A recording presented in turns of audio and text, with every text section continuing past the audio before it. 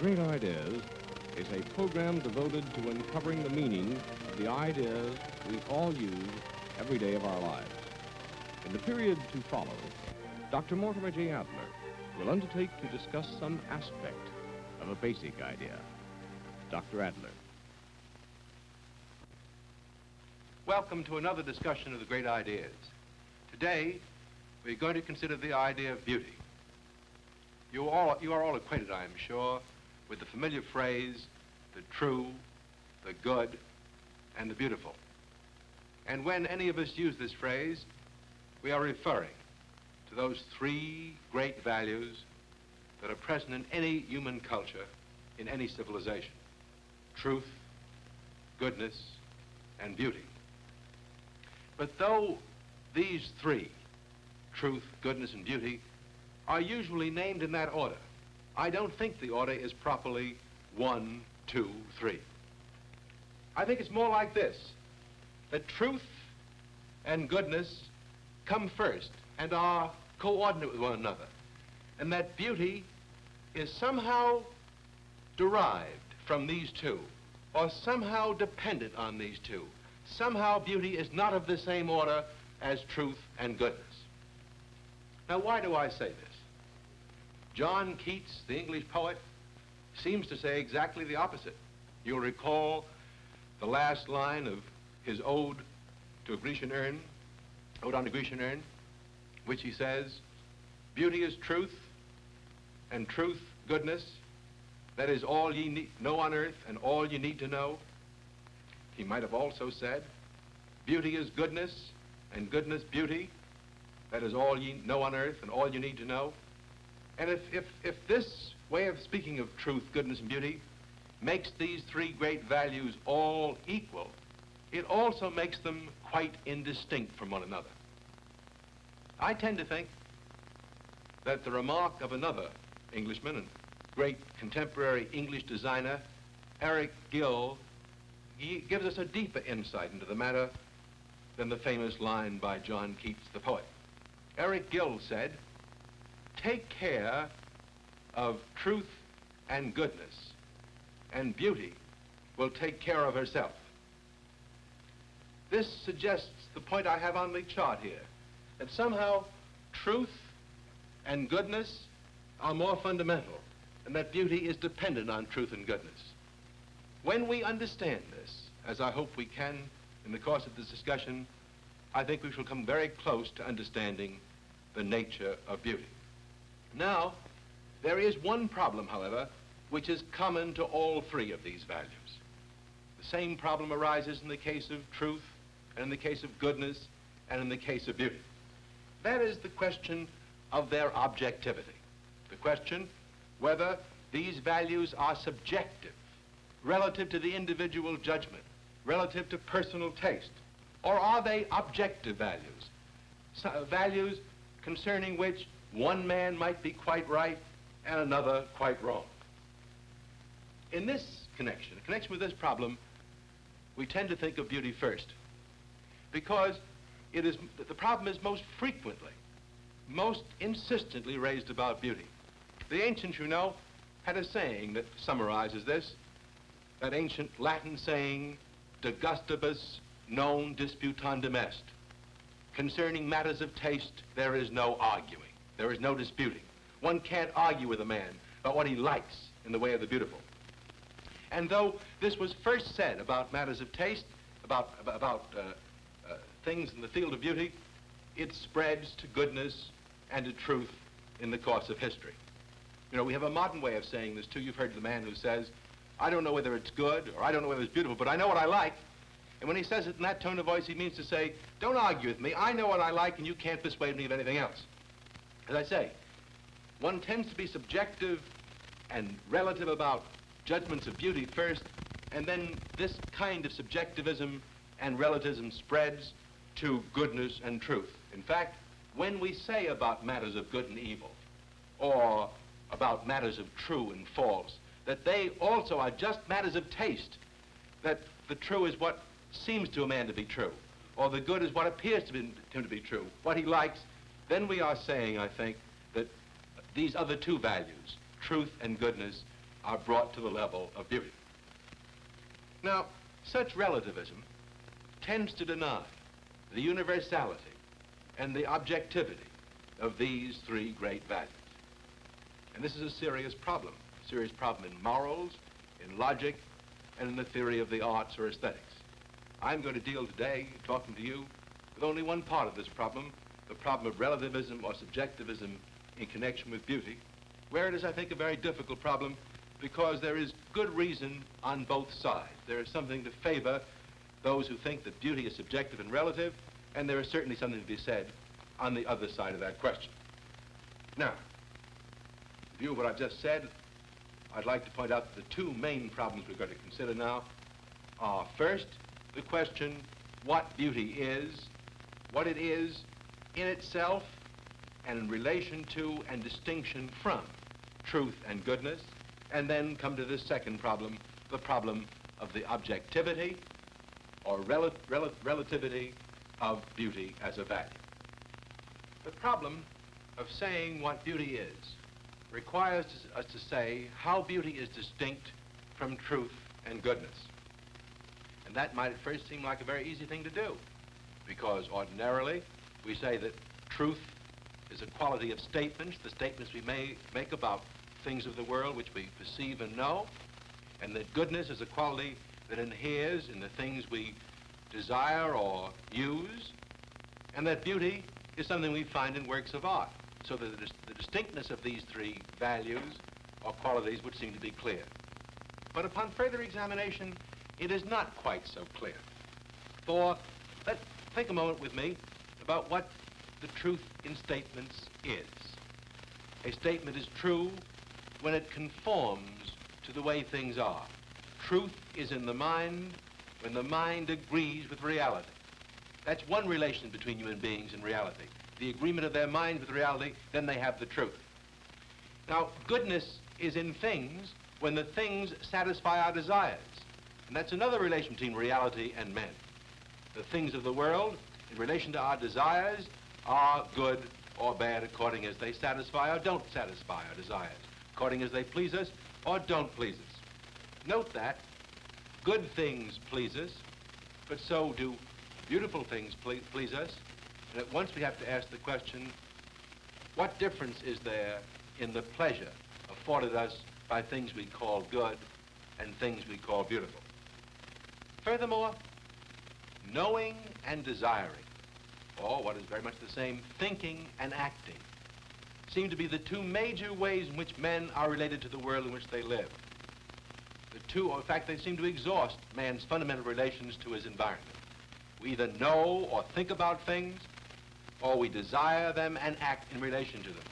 But knowing and thinking is the sphere in which the true occurs, and desiring and acting is the sphere of the good. What room, then, is there left for beauty? Where does beauty come in? That's the problem. Now, I think there is a way of solving this problem by looking at beauty as a kind of synthesis, a kind of combination of aspects of the true and the good. Let's consider desire first. And here we find that beauty is a special form of the good because it is the object of a very special desire, a non-acquisitive desire, much more like love than ordinary desire, for it is a desire that seeks to enjoy its object without using it up, without consuming it. The ordinary acquisitive desires, the desires that are like hunger and thirst, the desires which lead us to purchase things, are desires that aim at the use of and the consumption of the things we seek. But the desire to know is satisfied simply by beholding the object itself. When we desire to know something, we possess that object of our desire when we do know it. And knowing is not like eating. When we know something, we don't consume it and destroy it. Knowing, unlike eating and other acquisitive desires, leaves its object untouched. Now, the knowledge involved in the experience of beauty is also a special form of knowledge, just as the desire that's involved in beauty is a special kind of desire. The knowledge involved in the experience of beauty consists in comprehending, almost embracing its object, not just in making analytical or discursive statements about it, like 2 + 2 = 4, or X is Y, or some statement of fact. Truth, what we ordinarily mean by logical truth, exists in such statements. But beauty exists in the object of an intuitive knowledge, an intuitive apprehension of the individual thing as a whole. That's why we ordinarily speak of the experience of the beautiful as involving an aesthetic intuition, and use the word intuition to mean this special kind of knowledge which can't be expressed in statements or in words, but is an almost immediate experience grasping the individual object in front of you, beholding it, possessing it through knowing it here and now. Now, the beautiful thing, the thing which is beautiful, is an object of contemplation. It is not an object of scientific knowledge in which truth is involved, nor an object of action in which goodness is involved. Let me see if I can summarize what I've just said by calling your attention to the respects in which the beautiful is like the good and also like the true. The beautiful is like the good in that it pleases us, in that it satisfies a desire. But the beautiful is also like the true in that it is an object of knowledge and not of action. And it's precisely because the beautiful is both like the true and like the good that it is distinct from both of them.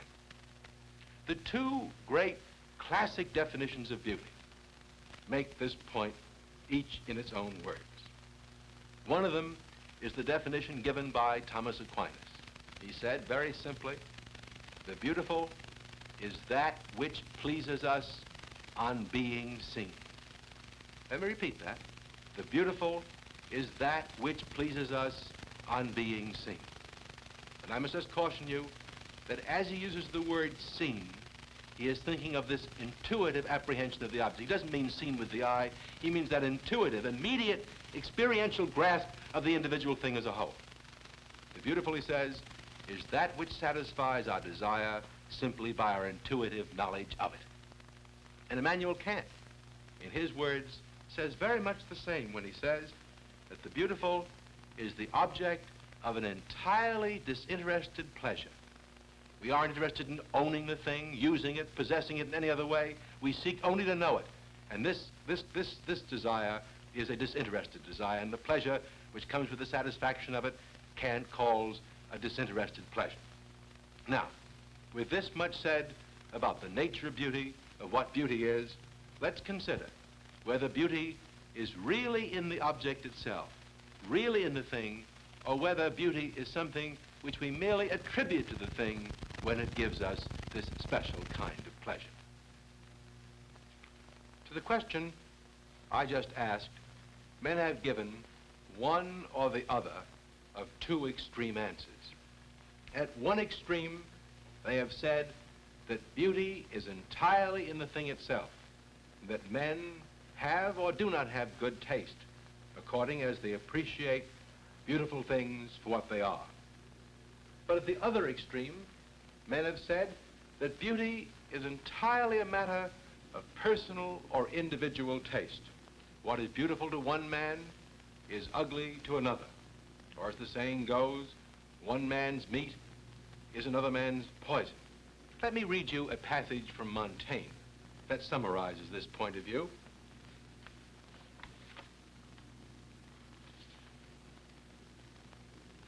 We fancy its forms, Montaigne says of the beautiful, according to our appetite and liking.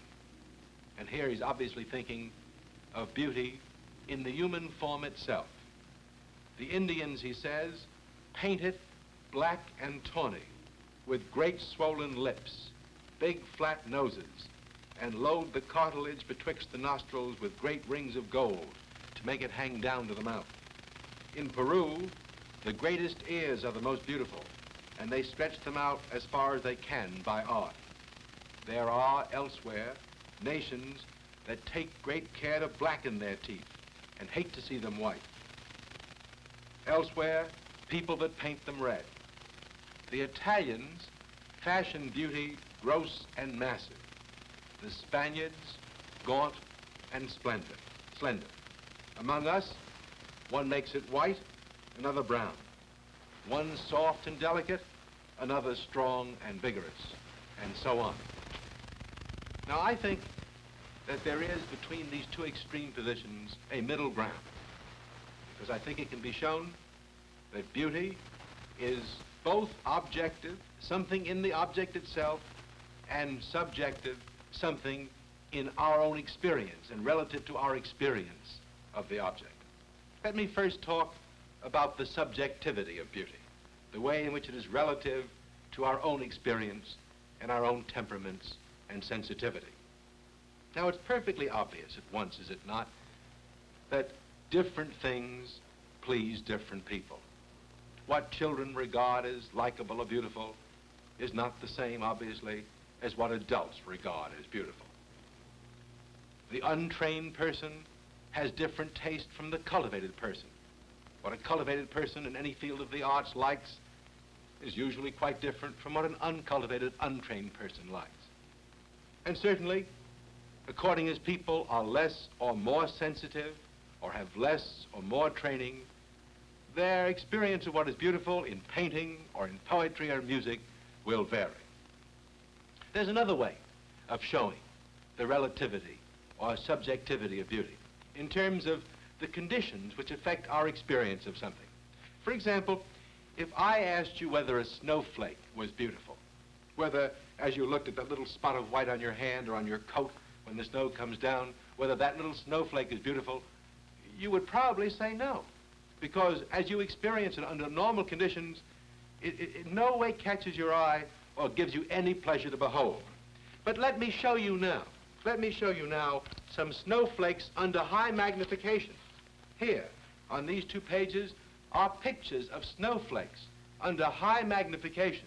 And I think any of us looking at these wonderful designs would say that each of these snowflakes is an object of beauty, or a beautiful thing.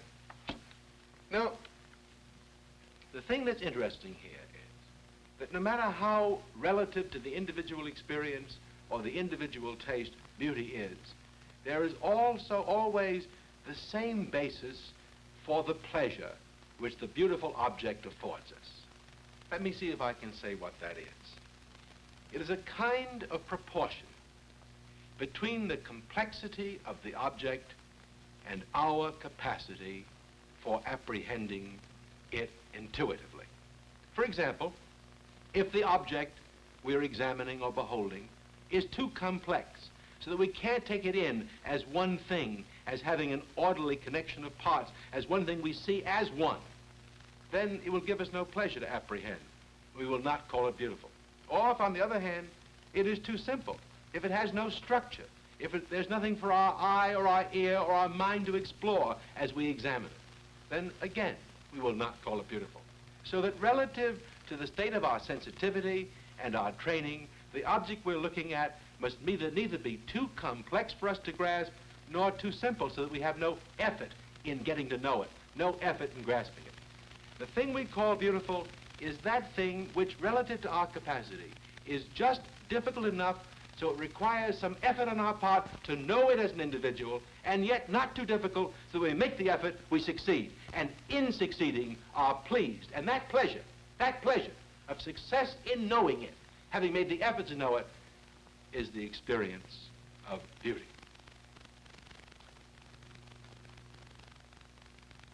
perfectly obvious, is it not, then, that if this is the relativity of beauty to the individual, that individuals can be trained in the experience of beauty, that their taste can be improved or cultivated as they can be trained to apprehend more and more complex objects.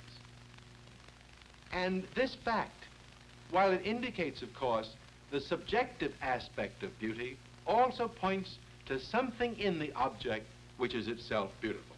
For otherwise, if this were not the case, there would be no sense in which we could speak of the improvement in a person's taste. If there's any sense at all to speaking of improving the individual's taste, it must be because objects are more or less beautiful, and the person whose taste is improved is able to appreciate the beauty of the more excellent thing. Let me make that point a little more clearly. The better the individual's taste is, the more beautiful will be the objects he can appreciate. Or, say it the other way, the more beautiful the objects an individual is able to appreciate, the better his taste. But you are certainly entitled to ask then, what is it? What is it in the thing itself which makes it beautiful, regardless of how we see it or what our experience of it is? What is it about the thing which makes it a measure of poor taste or good taste? Now there is, I think, an answer to this question, which I should like to give you in 3 words. Let me write the 3 words down. The 3 words are unity, order, and clarity. That is, an object is beautiful if, in the first place, it is one. It hangs together as one thing. It has unity. And in the second place, if it is a complex thing, as anything we examine is, its unity must consist of a proportion, an order, an arrangement of parts. And in the third place, if it consists of an arrangement of parts, the structure of those parts as a whole must be clear. It must have clarity of structure. Unity, order, and clarity in the thing are the elements of its beauty, of its objective beauty. There's another way of saying this. You all will remember, I'm sure, a rule of composition when you were in school. A good composition, you were asked to write a composition. What was the basis or the standard of writing a good composition?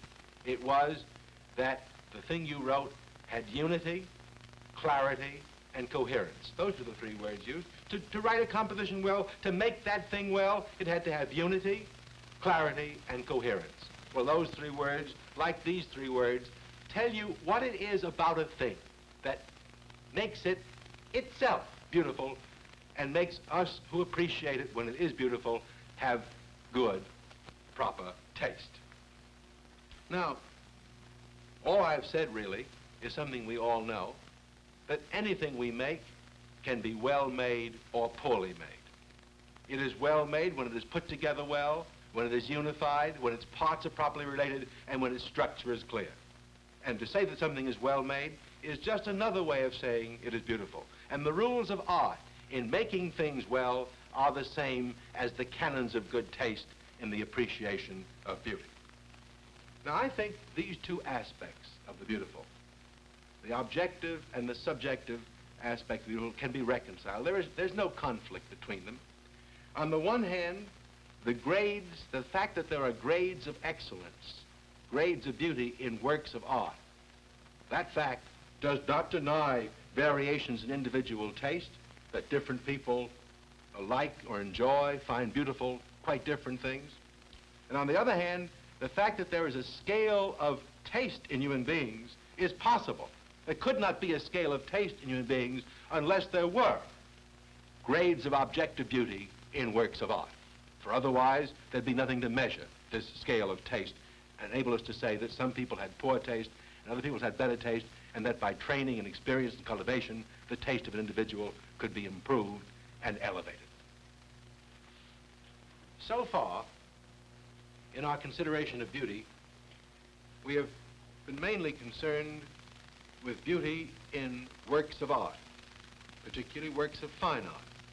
But there is, of course, beauty in natural objects also, or, as we say, beauty in nature. And so far as the general analysis of beauty goes, the principles of what is beautiful, the conditions of what is beautiful, are the same in nature or in natural objects as in works of art, such as paintings or poems or pieces of music. Now, of course, what most people think of when they talk about beauty in nature is something like a sunset or a landscape. And when they think of the beauty of a sunset or a landscape, what they tend to do is in seeing it, to make a picture. They are, in fact, somewhat like the painter, for in the way in which they look at the scene that they call beautiful, they almost put it in a frame, and by the way they see it with their eye, they are, in a sense, making a work of art and not seeing beauty in nature itself. A much better example, much clearer example of natural beauty, a beauty that is there in nature without any artistic effort on our part, is the beauty that is to be found in flowers or in trees or in animals or in such things as the snowflakes I showed you a little while ago. Aristotle, for example, often talks about the beauty of plants or animals. And in his book on poetry, he applies the same principle to, in discussing what makes a poem a good poem, a beautiful piece of, a beautiful thing to contemplate, as applies the same principle to that as he applies to the beauty of an animal. He says, to be beautiful, a living creature, like every whole made up of parts, must not only present a certain order in its arrangement of parts, but must also be of a certain magnitude.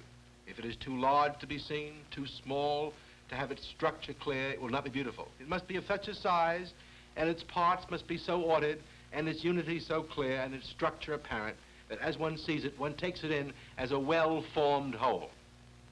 Everyone, I think, knows the difference between a well-formed rose and a misshapen one, a well-formed animal and a deformed one.